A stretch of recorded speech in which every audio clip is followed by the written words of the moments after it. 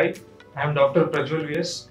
I did my MBBS from KIMS Koppal and I am from 2016 batch. So today I shall tell you about my college. So speaking about infrastructure, the infrastructure is pretty decent. It is fairly a new college. So 2015 was the first batch and we are the second batch pass out. Hostel facility is available. Our hostel even has a mess facility available. Transportation is available in cases when you are posted to peripheries. You have the college buses. Apart from that, coming to the academics is pretty decent. The faculty will be supportive and they will help you. To talk about the academics, in first year when it comes to anatomy, dissection is important. Our college has a lot of cadavers, so that will never be a problem. Everyone will get a chance to do the dissection and learn for themselves. The labs are pretty well equipped and you will get a chance to do all the practicals.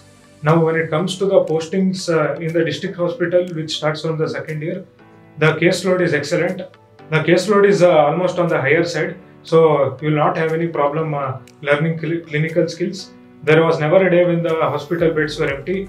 So if you are interested, you can really learn a lot since second year itself. And coming to peripheral posting in PSM department, that is also good. You do not have to worry because our college has the transport for PSM. And cultural activities, yearly at least we had one cultural event. Sometimes there would be two and you can take part.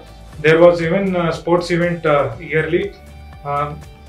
So there will not be a problem when it comes to cultural events and sports. You will get a chance. And when it comes to final year, the postings will be very good because you are going to get exposed to all cases. You will get to see each and every case, be it a minor subject or major subject. Overall, you can learn a lot about all the 19 subjects with our college and our district hospital.